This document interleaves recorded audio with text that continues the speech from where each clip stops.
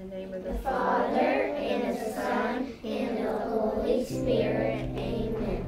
Thank you for the world so sweet. It was kind of a no-brainer that my kids were going to go here because it has formed and shaped me in so many different ways. I love this school really as though it were my whole family because it has been my whole life. There's just a real warmth here and just a real desire to do good. You can just see that and feel that in people every day. Well, my name is Elizabeth Nickerson McCabe.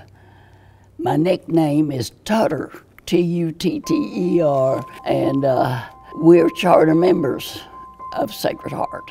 The planning for Sacred Heart Parish began probably about 1954. Really, there were only about 199 families that lived in the area, and it was those families that came together and made the commitment to build a church, a school, a convent, and a rectory, and they did it all at once.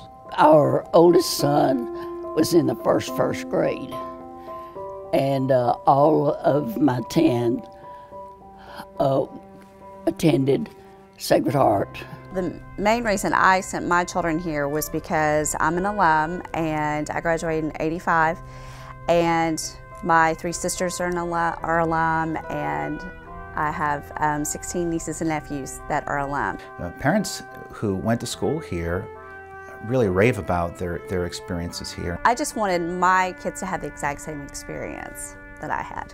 Wow, there's a beautiful consistency and a tradition of sending your kids here. We also have and welcome new families really just about every day to our school community.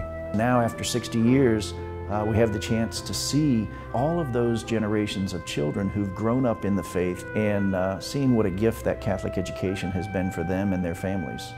This school it's just like I said, it's faith, family, and future, and it's obviously our faith. It is definitely a part of my family, and it will always be a part of our future. I love this school as much as life itself. I just see no ceiling on how high we can go from here. We have a tremendous faculty and staff, and we have incredible priests supporting us, and really it's just a joy to come to school and work with the kids that we have here. I would do anything for any of these kids. If you want my organs, have them. I love them to death. I see us, another 60 years from now, welcoming new children into our school and continuing that tradition of excellence in education and of faith development. We'll carry it on down here because it's a marvelous school, just a great school. And